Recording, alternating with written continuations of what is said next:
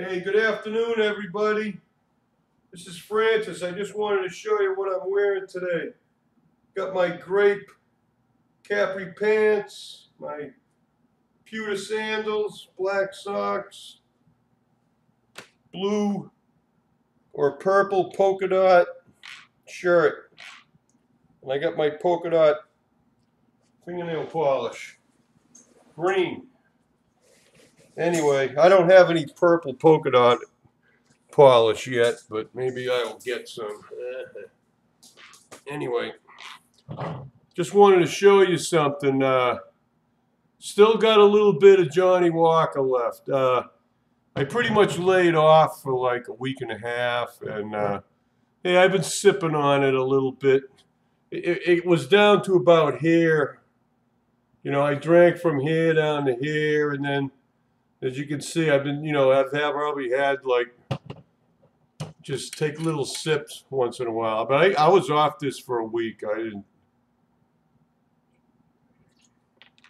Not even a shot, just a little sip. Just to wet your whistle. Tastes pretty good. It's good sipping scotch. And anyways, I forgot to mention a couple things in my last video. I was home in for the night. It was dark, almost dark out, and I got this lipstick. It's called Neon Red, right? Whatever, Maybelline. So I put some lipstick on last night. Okay. All right. Just show you. I didn't have a lot on. Just a little, So when my son was here, it was, he was a little outside the outer lip, but I was just like, but I didn't have any other makeup on, because I had taken a shower and, wait a minute, I just took a shower this morning. Okay, yeah, right. But I'd gone in the pool yesterday, so, I was a little, Anyway, anyways, after all this phone bullshit happened, he asked me, he said, he made a comment about my lips. He says, hey, what are you doing, clowning around with the lipstick or something? And I looked at him, I went, what? So, I had totally forgotten that I had lipstick on. And, I don't know, maybe I had a little bit of eyebrow, whatever, I don't know. But I think I had washed the eyes. I had some eye makeup on yesterday, but I think I washed it off before I went out. Yeah, I think I did. I washed it off before I went to the laundry room. So I really, So, anyways, just, hey, see you later, bye. Have a nice life, I mean, hey, he wouldn't have come over here and checked on me unless my sister and mother had called him, or, my mother called my sister saying that he couldn't get a hold of me, and he wouldn't have come over here. He only came over here because, my sister asked him to resign, so. And then he's giving me this cheesy comment about my lipstick, and like, well, what the hell has that got to do with anything? He thinks I'm clowning around, right? So, well, that's his attitude, okay? It's his attitude. I'm just a clown, okay? I'm wearing these clothes, and I'm wearing lipstick now. What's the next thing to happen, right? And he thinks it's all a big joke. Well, you know what? It ain't a joke. So, and anybody that thinks it is, well, see you. Have a nice life. I don't need your bullshit. I lived all my life as a living sacrifice for my family and doing things. And I tried to do things the way you ought to. And I was a good parent and supported my kids until they decided to leave and left me behind. And my ex-wife left me 23 years ago. So, and I ain't going to rant about that. But you know what? Seems like everybody in my life just kind of walked out of it. And you know what? I don't care what you think anymore, okay?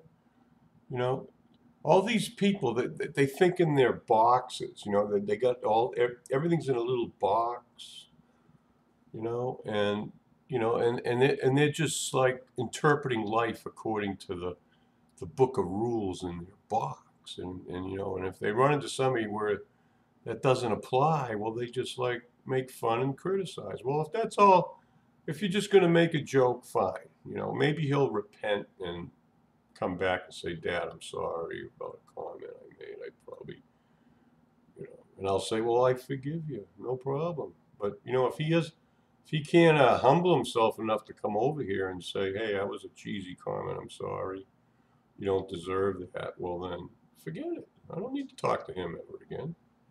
And I mean it. You know, I'm sorry. I've been kicked around for 60 years, and I ain't getting kicked around anymore. So that's it. If you don't like me the way I am now, well, that's too bad. Okay? That's all I have to say about it. You know, I'll just move on. So I've been thinking about this for a long time, for the last week or so. You know, it's like, you know, what's the difference between me being dead? Okay? In their minds, that's what why I am. I already died. You know, they don't want to deal with me. So if that's the way they think, well then, hey, I'm dead. I died. You know, I ain't the same person. That person you knew died. He doesn't exist anymore. Okay, so I'm the new me. And if you can't accept the new me, well, that's too bad. You know, bye. Have a nice life. That's my attitude. And maybe that's pretty crass and cruel, but you know what? No, it isn't.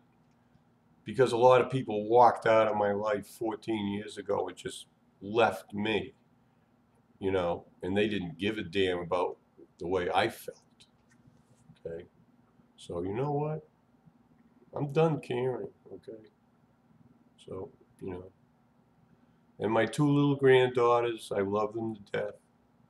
But, you know, I mean, you know,